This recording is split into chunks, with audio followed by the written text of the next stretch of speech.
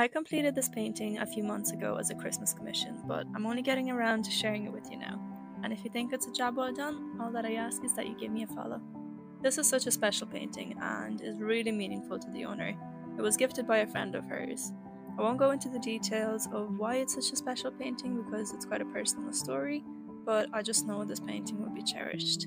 That's one of the reasons why I love this job so much. Being able to create something so meaningful for someone is the most rewarding thing in the world. For Christmas this year, I really limited the number of commissions I took on. I think it was only 3 or 4, just because of how busy my schedule was with work and Christmas markets and just personal life. And I wanted to make sure that each of my paintings gets the love and the time that it deserves. I only took on ones that really had a special story behind them.